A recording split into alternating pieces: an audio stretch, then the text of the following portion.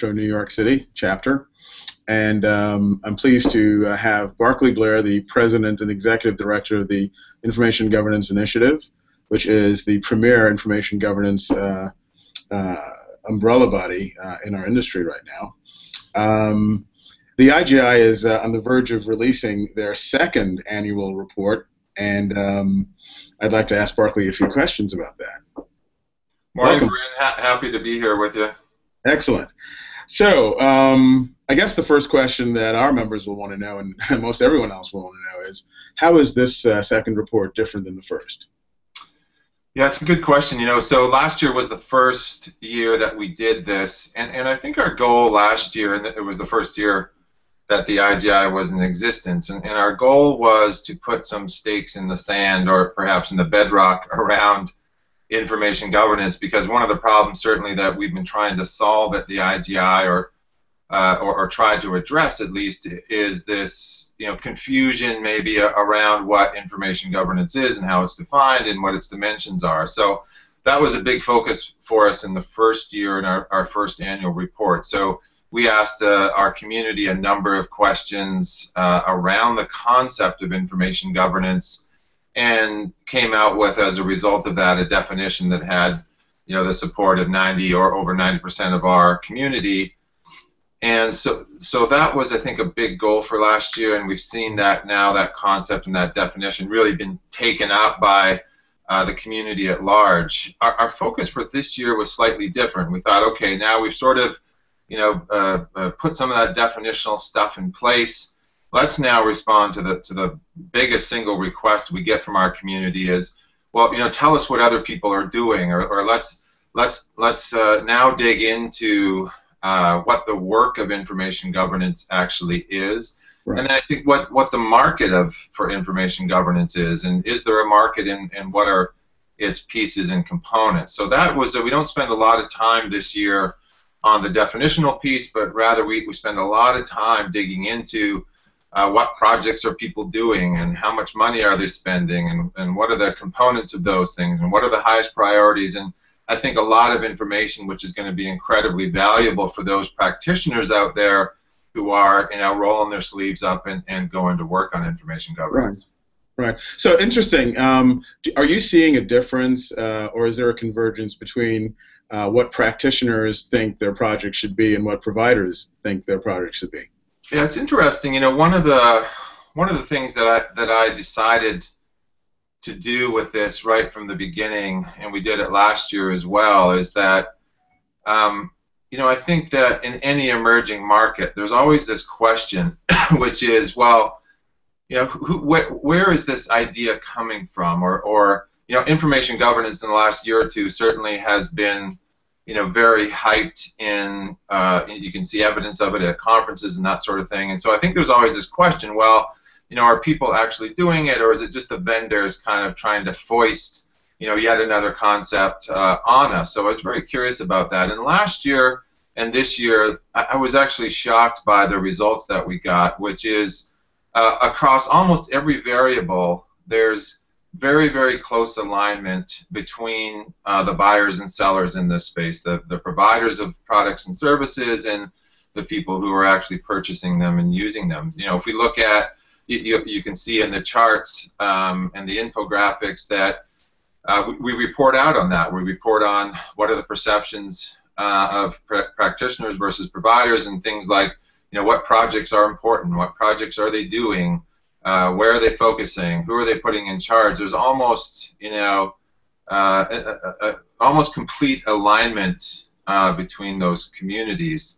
The one thing that we found that was quite interesting, where there wasn't alignment, was, you know, both the buyers and the sellers, if you will, told us that quantifying the financial impact of IG, or building a business case, was really important to them. But what was interesting was that the practitioners, the buyers, if you will, only about a third of them said that they were actually using those models and making a decision about what to buy, whereas, you know, almost all of the providers said that they were required to create them as part of the selling process. So I thought that was interesting, that maybe there's some hoop jumping going on here that's part of the sales process, but ultimately maybe the decision has already been made, or maybe the decision is being made, across a range of complex variables, cost or the business case being just one of them. Right.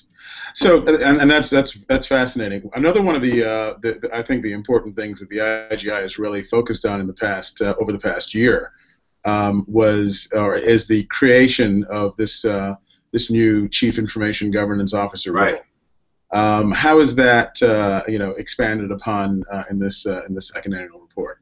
Yeah, it's a good question, and it's a topic near and dear to my heart, and we've had this conversation many times, Bryn, that I think in some ways the sum total of what I've learned after 15 years of being a consultant in this space is that unless you have a senior enough executive with enough authority in charge of this problem, it's really impossible to solve. You can certainly make incremental improvements and chip around the edges, but so what I came to is this belief that there was and there is and continues to be nobody at the C level who actually is responsible for information itself. We have the CIO, despite the title Chief Information Officer in most organizations, is actually a Chief Infrastructure Officer. In other words, he or she doesn't actually own the information, but the pipes and wires that the information flows over. So we've taken on this mission, I suppose, to advocate for the creation of a new C-level role called the Chief Information Governance Officer. And is it something that we believe every organization needs? Or no, certainly not. Do we believe it's going to happen overnight? No. Do we even believe that most organizations are going to have this role? Well, we'll see. I think we would be equally happy with the result that some other existing C-level role actually steps up and says, no, the information itself is my problem and I'm going to own that. But what's interesting is, so we asked folks in our annual report, do you think this is a role that's necessary? Do you think it's a role that is going to help solve this problem? The vast majority agree. So there is support out there for this role. This role has been created at some of the companies that we work with. It's out there. We see, we've talked to a lot of people on the kind of the staffing and recruiting business. They're supportive of the role. They think the biggest challenge with it is actually just identifying and finding qualified candidates. It's a very challenging position that we envision. We're going to later this year, in a month or two, articulate the details of this position really at a huge level of detail with our SEGO playbook, which will be a complete description of the role and where people will come from to fill that role, what they should get paid, what the reporting relationships are, and so on. So you'll see more from us on this. But I was really heartened to see that the community is really supportive of the role, and I think that bodes well. That's really important. And speaking of the community, what's the IGI's role going to be at the upcoming ARMA International Conference? Yeah, good question. So we are doing a pre-conference boot camp. This is a day-long program that we've run across the country, and it's been very successful, I think, and highly regarded. We put 30 people in a room, and we do a heavily facilitated workshop-style program designed to give folks the fundamentals they need to get cracking on their information governance program. We teach them project planning methodologies. We teach them how to build a steering committee and the pitfalls and so on. So we're doing that on the Sunday. Jason Barron from our executive team is speaking several times throughout the event, as am I. And then I'm doing something really fun at the end, the closing keynote panel, which is we're going to hear from 4 senior IG professionals, I think including 2 from your chapter, Bryn. They're going to do a Pecha Kucha presentation, a 7-minute presentation on their career, how they got to where they are and sort of what they've learned. And we're going to talk about how that career trajectory might lead to the Chief Information Governance Officer as kind of a terminal role or an ultimate goal for an IG professional. So I think that's going to be a lot of fun. There's going to be mimosas served apparently, so that should help. Always, always an enticement with members of ARMA Metro New York City. Right. Well, Barclay, thank you so much for this. This has been really, that you shone a very bright and important light on this issue and on this topic, and we, certainly appreciate your ongoing efforts and look forward to, to a lot more from the IGI in this space. Thanks, Brandon. I personally really appreciate your support, the support of ARMA Metro. It's a great group. It's a great chapter. We've done lots of fun stuff together.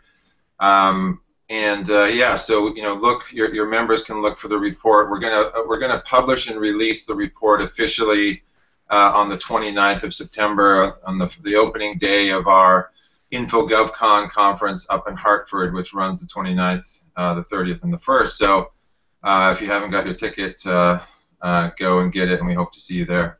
Excellent. You will. Thank you much. Thank you. Take care.